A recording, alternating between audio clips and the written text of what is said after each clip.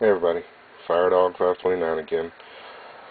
I thought I'd share a little of, I guess you could call it my insight, or at least my opinion, regarding SHTF.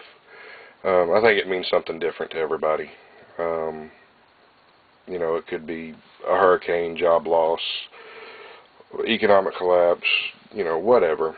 I think partially what would be an SHTF for myself is the government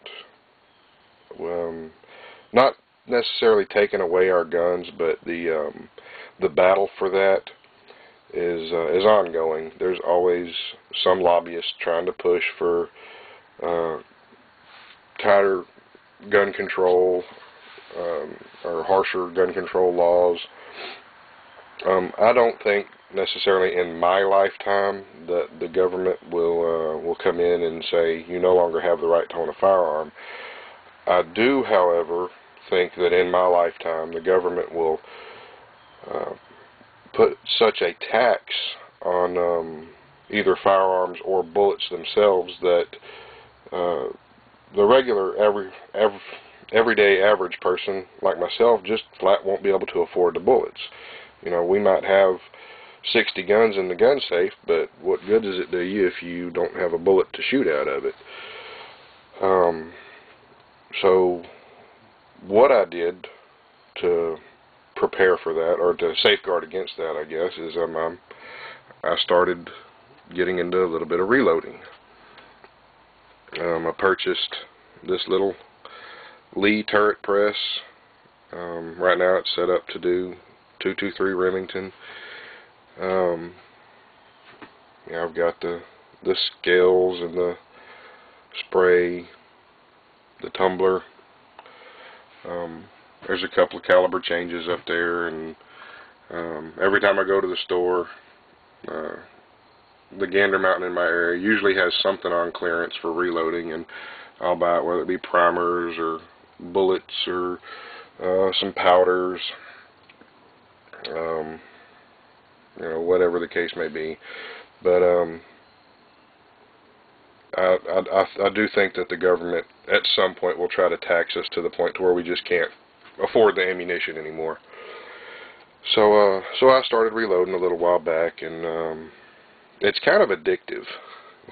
When you start, it's I don't know if you'd call it therapeutic or what, but it's, I don't know, there's just something calming about sitting here and cranking the lever up and down and cranking out ammunition.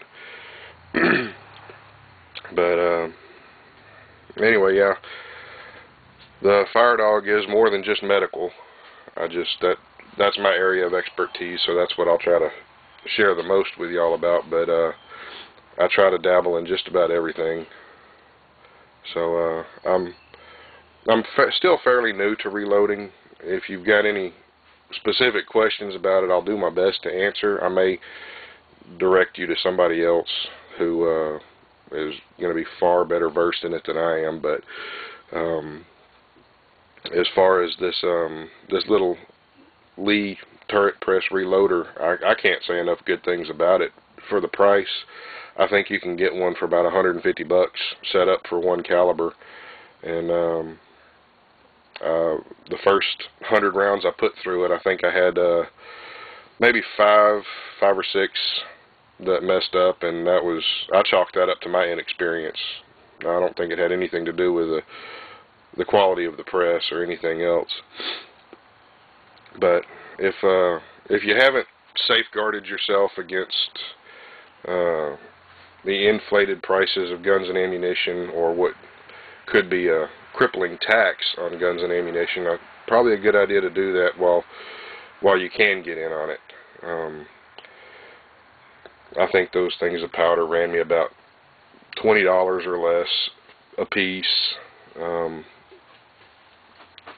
These rounds, the TNT Spears, I got those off of Midway USA. Has a lot of good prices and a lot of good gear there.